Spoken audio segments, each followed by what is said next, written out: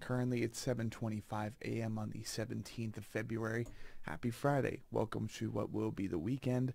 I mean, dude, I am incredibly excited for the opportunities that I am investing into today. Right after work, we will be doing episode 43 of the Anatomy podcast with a very special guest. Cannot wait for you guys to see who it ends up being. I think this will be easily one of the biggest sessions for the Anatomy podcast so far, even with all previous episodes in mind. But this is going to be a front to back session recommended to us by the homie, our good friend Josh Martineau from Cole Music and Promotion. This band is called Kommit. This is their self-titled EP. It's only 13 minutes. I have no idea what to expect, but I'm ready. I'm ready to hear some of the music that he has featured on his channel other than his very own project, Cole, and Splinters and all these other various projects, in which Splinters is not featured on there yet, but I'm sure that Cole Music and Promotions will be the home for that music when the time comes. So if you would be so kind as to provide any sort of feedback on any of my 3 channels and consider following me on any of my social medias, it will all be SeanCross_YT. Let's not waste any of your time. Thank you for stopping by. Let's get into it. I smile at the dead. Let's go. EP cover is creepy as hell. I like it though. Of course, we also gotta make sure that we are on the right channel. That's fine. Like, this is a deep fried EP cover.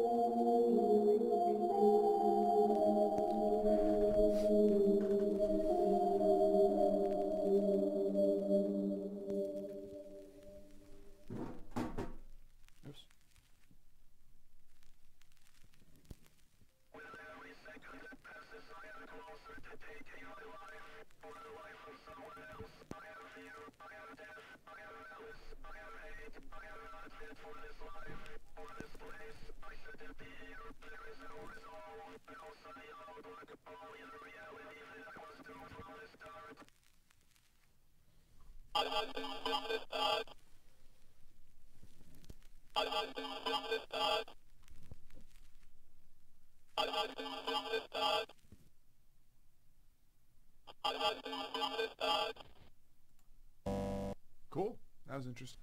So, that was the I think this was the debut self-titled EP from the project Kommit, which seems to kind of parallel that of Cole and other musical efforts over on the Cole Music and Promotions channel, in which more or less this is like really, really good music for soundtracking and the background noise, the background music for any type of eerie indie horror game. I think that's really where this type of music fits really well, and I continue that critique from previous reviews and reactions per se of Josh Martineau and his other musical efforts. But that's probably like all I could really offer as far as review and critique. Hope you guys enjoyed, and just like the Great Eternal Music Machine, let's keep